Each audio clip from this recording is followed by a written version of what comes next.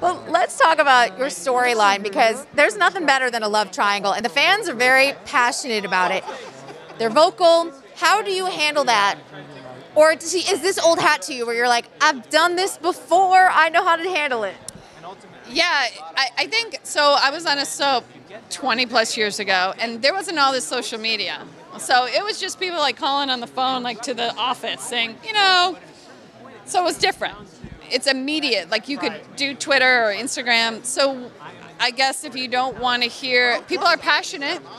They either like me, love me, or really hate me. And you just stay off social media if your skin is a little thin and you can't handle it. And if you're like, I'm just glad they're talking about you.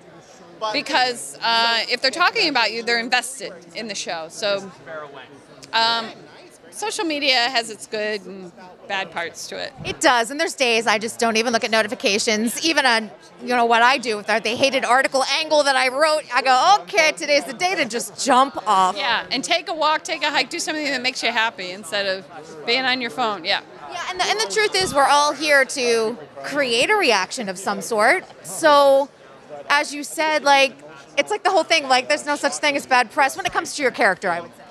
Yeah, I would agree with that. It's still a little hard to take, but yeah, if they're talking about you, that's a good thing. Yeah.